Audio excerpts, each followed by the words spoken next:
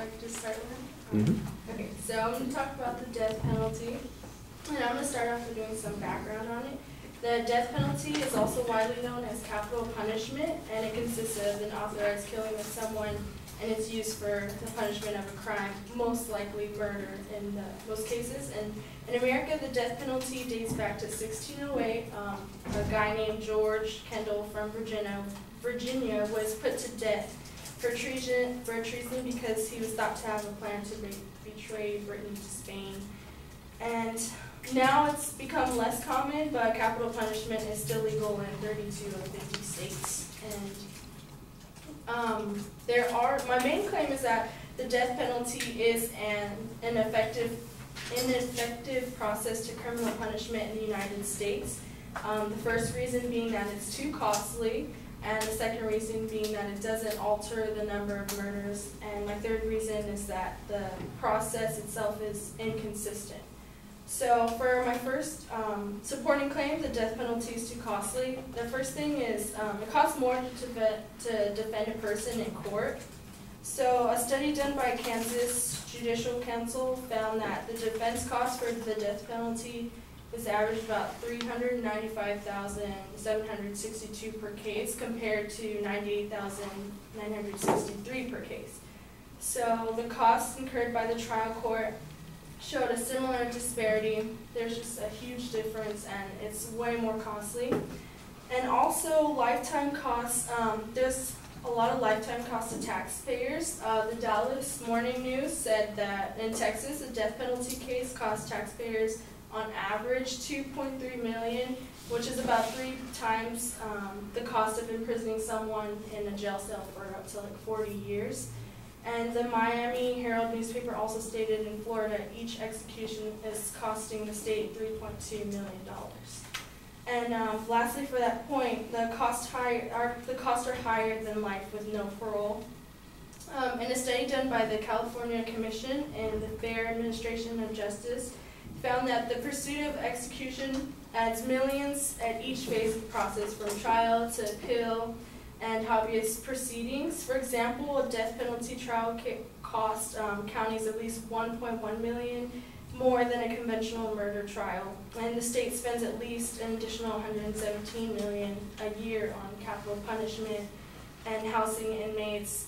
They need more security and everything, so it's just a lot more money. My second supporting claim is that the death penalty doesn't reduce the murder rates.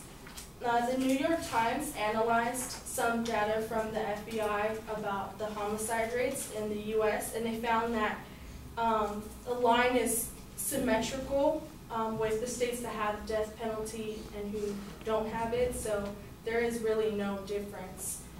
And also, a number of those who are sentenced to death are actually innocent. I found on a study by the Proceedings of National Academy of Science, which they do like studies on social sciences and things, they found that 4.1% of the people put to death, like throughout the whole time that they've started this in 1608, about 4.1 of them were actually innocent, which in any way that you look at it, that's not good. I mean, that's someone's life and they're innocent.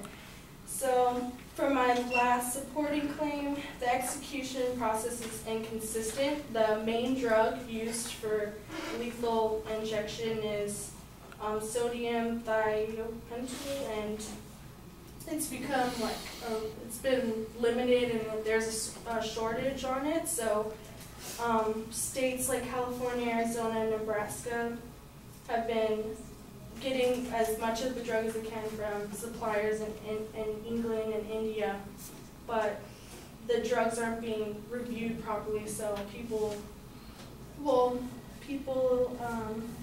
are saying that there's not a quality check on it, so it could produce like the person who's being executed could bill it, which they're not supposed to when using those drugs. So overall, to conclude, the death penalty is an ineffective process to criminal punishment in the U.S. because it's too costly and it doesn't alter the murder rates, and it's inconsistent due to the shortage on this drug that's mainly used for it. That's all.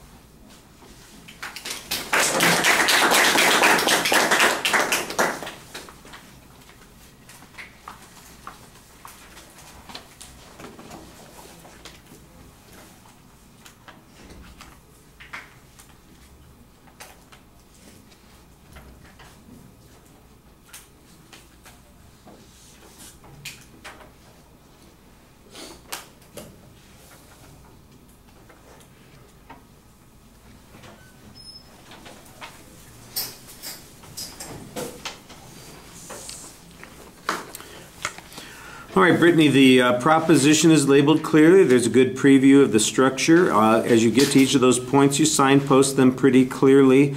Sometimes the transitions need to be a little bit smoother. I think the development on each point needs to also be in a little bit greater depth. The cost issue is the one that you had the best evidence on, that most completely explains where money is being spent and gives us some comparative sorts of data on those points.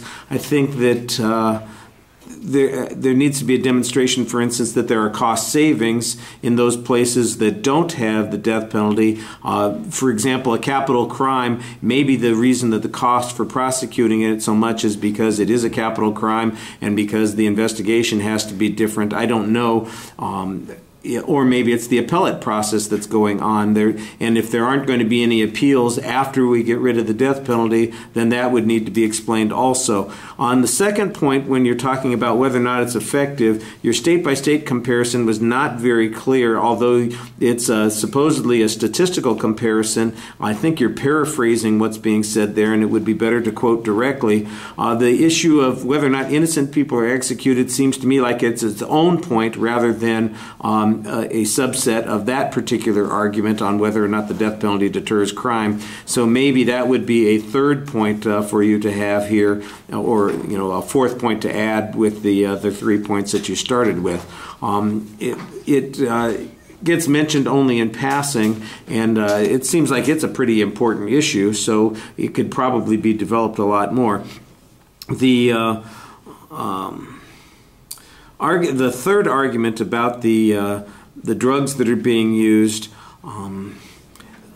it's interesting information, although I'm not exactly sure that the problem with the drugs is that they don't work or that they are painful. I think there are some other issues with the process, and most of those, of course, are legal issues, and I think you need to explain that there have been legal challenges. Basically, the use of lethal injection as an alternative has created a new variety of appeals outlets for people who've been convicted of capital crimes to argue against the death penalty on.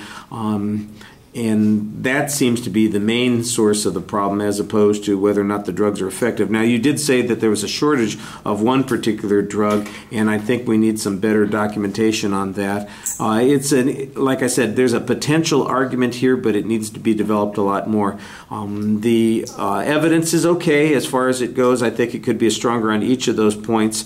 And the presentation, I think you need clear transitions, like I said, between the points, and sometimes the delivery is a little mechanical, but it was clear what the argument was. All right, thank you.